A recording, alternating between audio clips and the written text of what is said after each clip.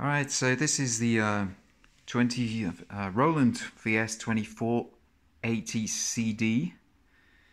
As you can see, it's all open there. These are the screws from the back, and I've arranged them as they come out. So normally these are pretty much where they need to go in the back, so I remember, because there's like at least 2 or 3 different sorts of screws. So what I did on this one, I changed 3 things. So I removed the ventilator and I put this Noctua in, which is a Noctua NF-A8. That's the latest one. You've got the version there. I used the ultra low noise adapter,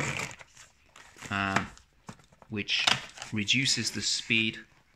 So it's one of these adapters. Can't remember which one. I think it's this one. And it reduces the speed to 1,100 revs per minute. Now, the only difficulty with the fan, as you can see, that's the cable there, and there's the adapter. That's the ultra low noise adapter on there, and then it goes all the way to here.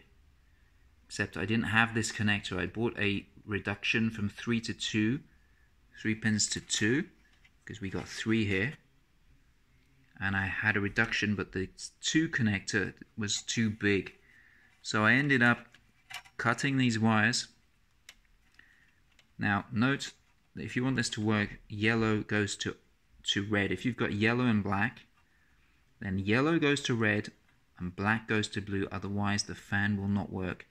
Now your fan needs to come on as soon as you plug the machine in. There's no thermostat, it's on all the time. And you cannot turn it off on the 2480 as you can on other machines of the VS series.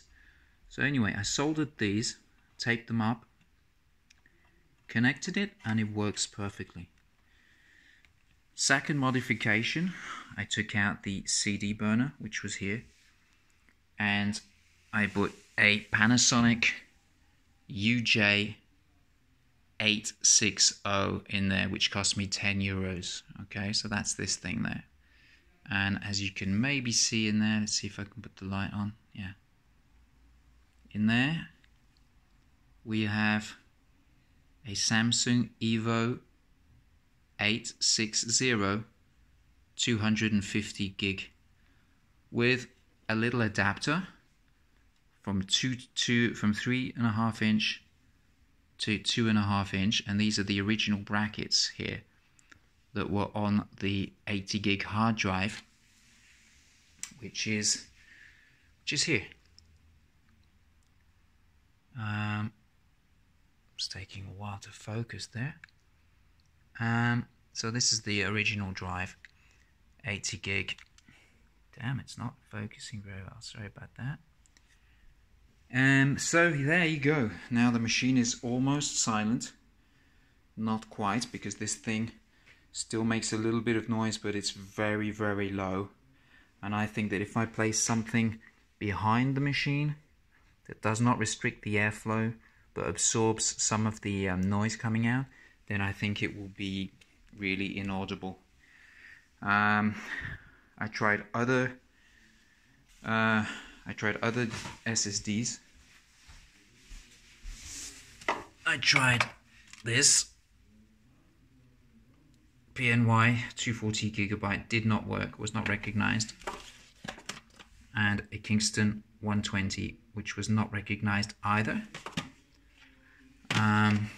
Also tried this drive, which is not an SSD. This is from a laptop, and it was not recognized. I don't know if it's because it needs maybe extra power on this, which I do not have, or not. I do not know, but it was not recognized.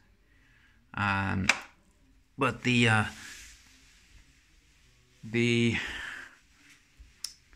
Samsung was recognized. I also bought some DVD plus Rs, which are never recognized with the machine. I did not know that.